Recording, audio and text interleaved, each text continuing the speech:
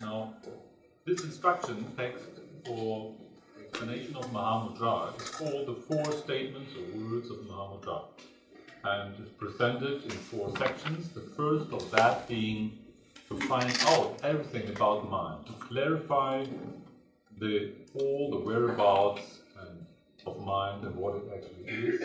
The second step after the clarification is how to rest mind, and the skillful methods are taught by means of 6 examples.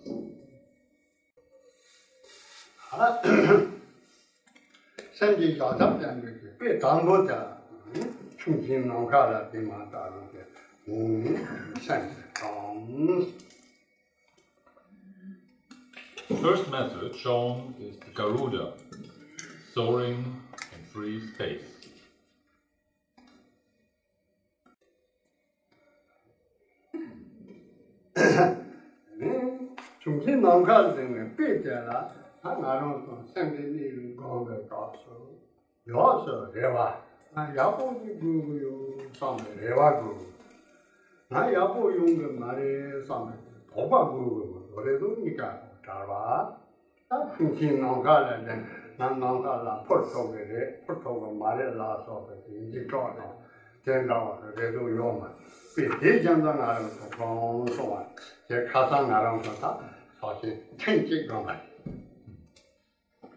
So the example of the Garuda taking off into space is that the Garuda is in this moment without any moment of doubt and hesitation as to whether he is able to fly or fall down or not. So the analogy shows that entering the process of meditation, Mahamudra, you should be free of any hesitation and doubt whether this exercise will become particularly good or that we can do it in any way wrong. Free of this hesitation, we just embark into the process of familiarizing ourselves with Mahamudra.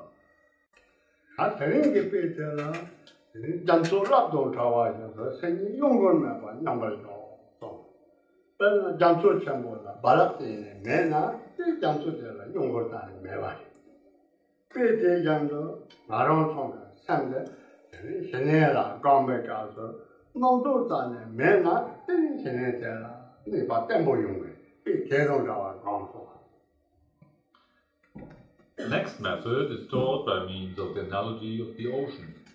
The surface of ocean, free from any waves, shows that the ocean is abiding very stably, peacefully, and by this we can understand that in the process of Mahamudra Shamatha, when no thoughts are occurring, our resting and abiding is very stable. The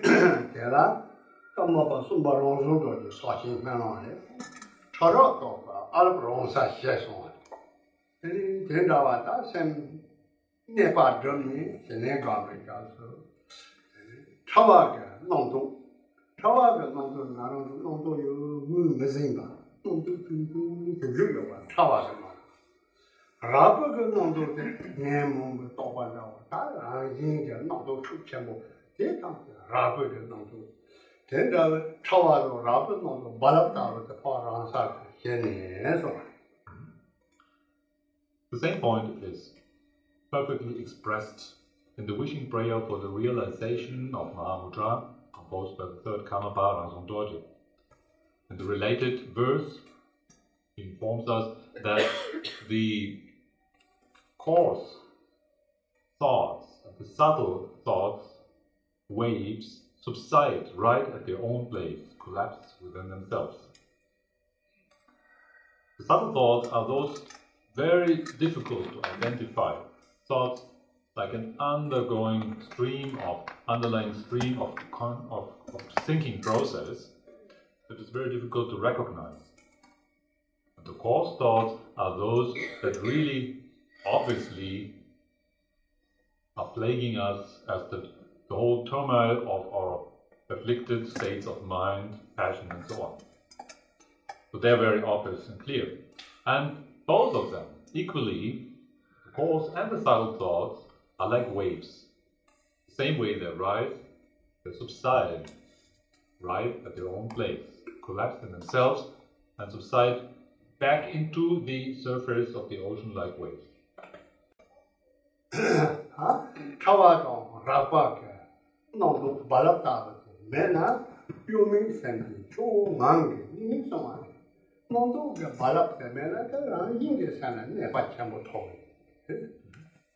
Now, when those thoughts, as the huge and the tiny waves, are not present, the surface of the ocean is undisturbed. And so the next line of this verse of Mahamudraprayer says, then the rest within the state of that ocean of mind, unmoving. Unmoved, there's no disturbance going on, so it's peacefully abiding without any wave.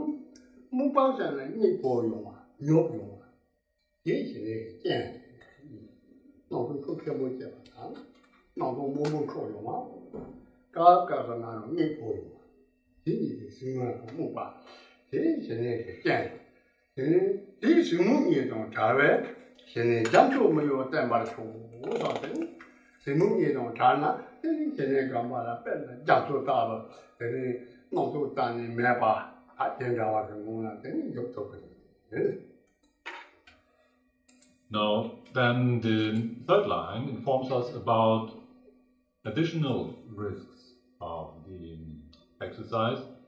So once the mind abides, there are still two mistakes that can happen. One is the agitation of mind, and one is the drowsiness, the sleepiness that finally ends up into sleep. And the third line of prayer says then, free from the defects of being agitated or being drowsy and sleepy, may, the fourth line, may my peaceful abiding, the ocean of peaceful abiding may be unmoved and stable.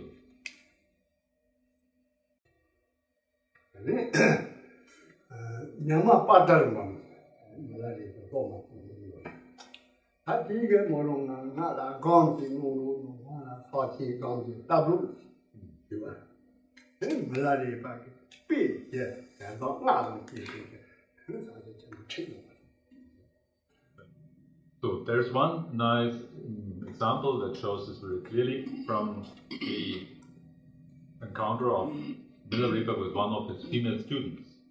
So she's a very famous one, appearing in his life story, is the Dharma lady Padabum, and she asks Milarepa, please tell me how to do this meditation. How exactly shall I abide? And he taught her by means of 4 examples and 5 meanings.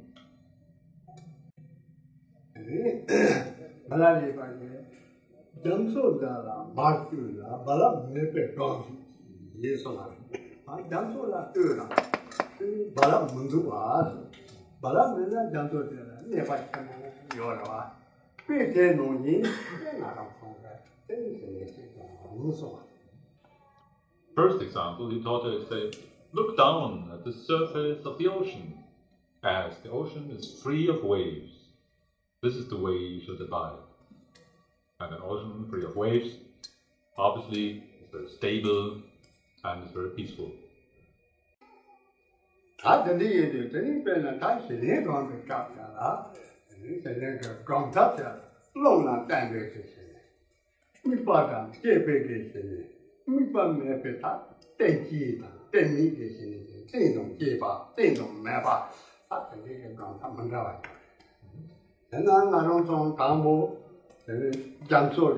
Balap to Tawata, she gone to long and then she come. Long time. Look, that may be your desire. Then no go Yamaka, Mevati, send never jump so down. So, as we are trying to train ourselves and resting like the surface of ocean free of waves, it's good to use some techniques. And generally speaking, for the peaceful abiding, there are two types of methods. The one is using a point of reference as a focus of concentration.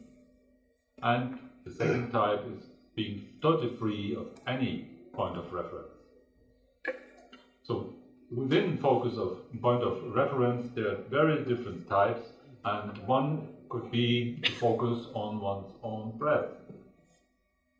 As we do that, I'm going to suggest, then slowly, by being one-pointedly focused on the stream of our breathing in and out, we could arrive at a state where no thought is occurring anymore, and then we have reached that real peaceful abiding like the ocean free of waves.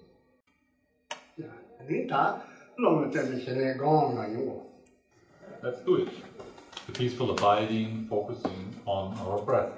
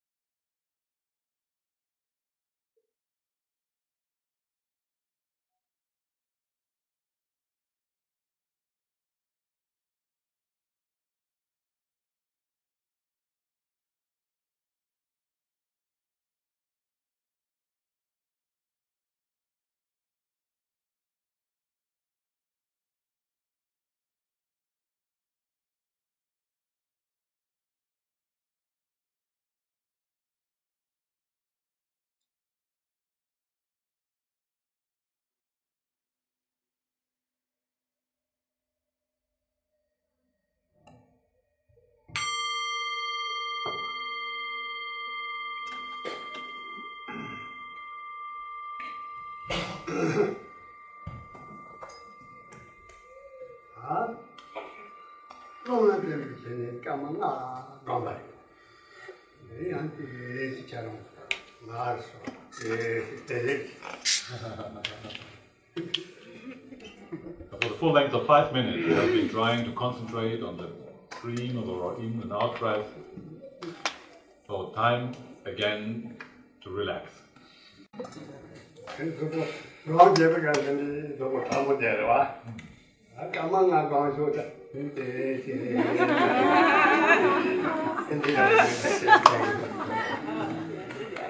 So after having tried for 5 minutes to sit straight and unmoving, it's very helpful to take a break and to bend on slowly all directions.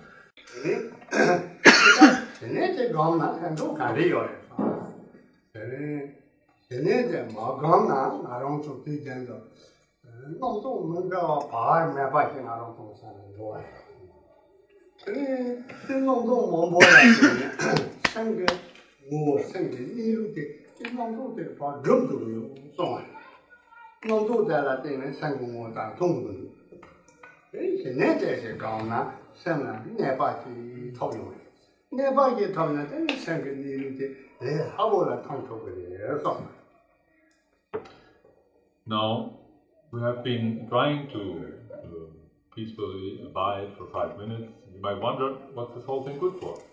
And she says, peaceful abiding is of great benefit. Why? Because normally we entertain so many thoughts all the time that by the power of this turmoil of thinking, we blur the understanding, the recognition of pure mind itself.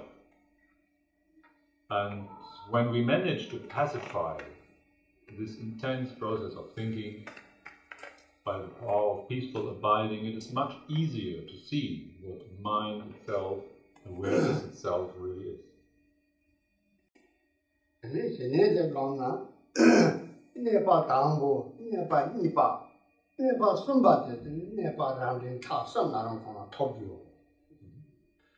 Entering the process of peaceful abiding, we have to see that there are different steps, the so-called abiding, the first abiding, the second abiding, and the third abiding, indicating that the process becomes increasingly more peaceful.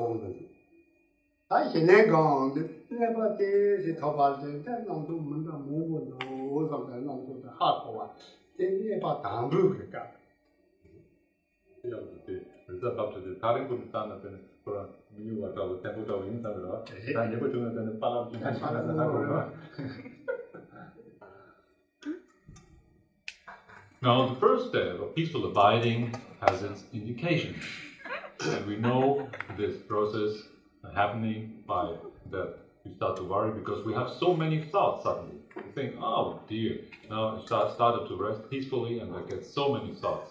What's going wrong? But in fact, it is only that we become aware of that our mind is constantly engaged in such an intensity of thoughts that they are compared, and the classical example is that with the waterfall that just shoots down from the cliff into the valley. And when we look closer, then this water that shoots down the cliff is the intensity of movement of water. It's full of many waves, it's a whole turmoil of water. And so we become aware of that. Now, it's not that we produce more thoughts, but we become aware of what's actually going on in our mind.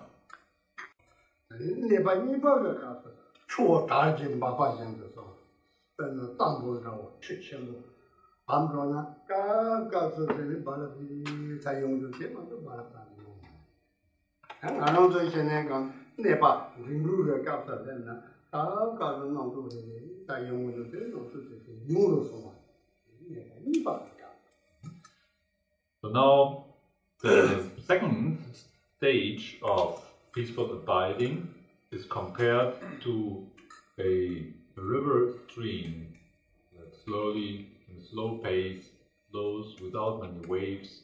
So once the water has reached the plains, that is increasing in volume and just peacefully flows. In the same way, by habituating ourselves with a peaceful abiding, here we have reached the stage where the whole turmoil of thoughts, process of thinking, has been pacified. And there are not so many thoughts anymore, and it's like this the peaceful flow of the stream of a river.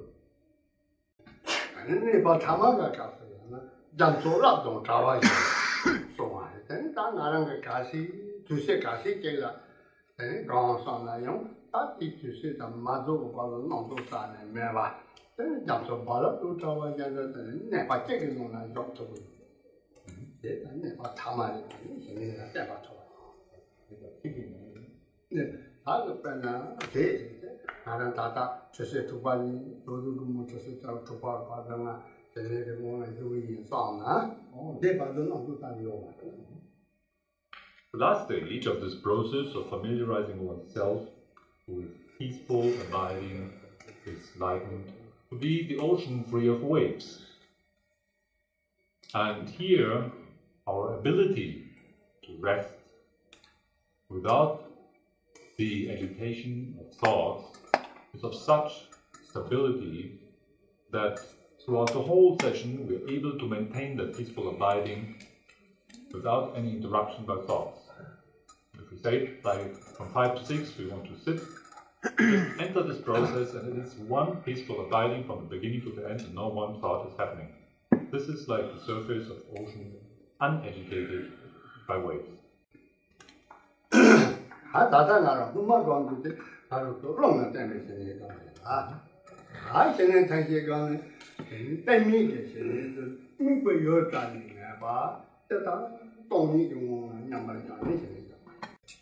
Now, as dependent on our body disposition, it is well possible that by the particular way our breathing works, that in the initial process of peaceful abiding we hear sounds in our ears and so on.